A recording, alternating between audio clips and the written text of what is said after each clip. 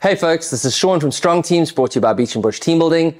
And today we've got a really cool topic we're going to be covering, which is how to get your team thinking outside of the box and being more creative around the challenges in your company. We hope you'll enjoy. So the first thing is to embrace the weirdness. And what does this mean? Sounds a bit strange. What we're talking about here is encouraging innovation, and strange, different, out of the box, out of left field thoughts are important because this is often where the innovation occurs. The wilder, the better. Because remember, today's crazy idea might be tomorrow's innovation.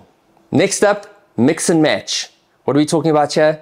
Take people from one department or one work team and swap them with people from the other. People get used to working with the same work colleagues in the same environment, and they tend to get very linear thinking. By shaking up your teams and moving team players, often this can result in some innovation and thinking outside of the box. Celebrate your bloopers. What does this mean? A blooper in a movie context is those little clips they play at the end where something went wrong or there was something funny happened on set. So things will go wrong. When you're being creative, when you're being innovative, not every idea will work out.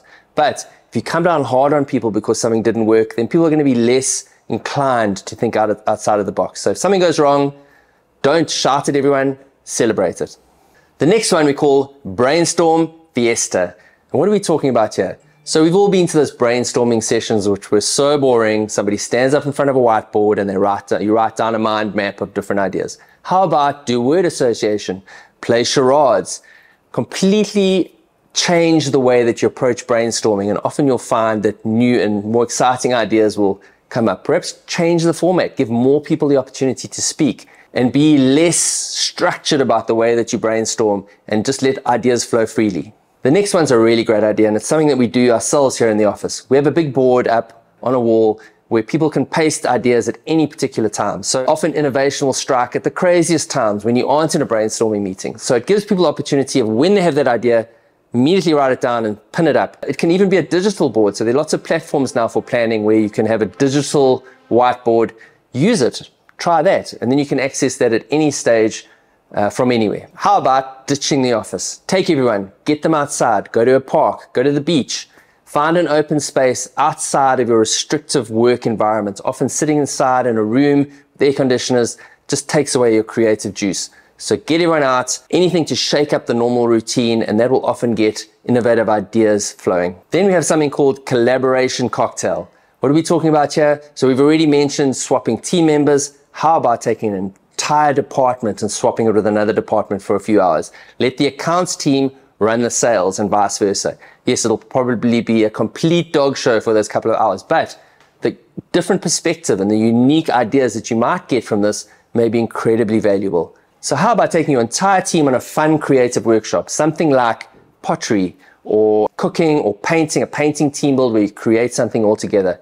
This really can often unblock people's creative spirits and get them thinking outside of the box. Another great idea might be to get somebody from outside of your normal work environment or from outside of your industry to come and talk to your group about something creative. Perhaps a graffiti artist, or it might be somebody who works at charities, something completely different to your normal work environment. Get them in to come and talk to you, and often during those sessions, you start to have ideas that are completely unrelated to your normal work, but those are the ideas from outside of the box that might help your team to be more creative or to come up with great, innovative ideas.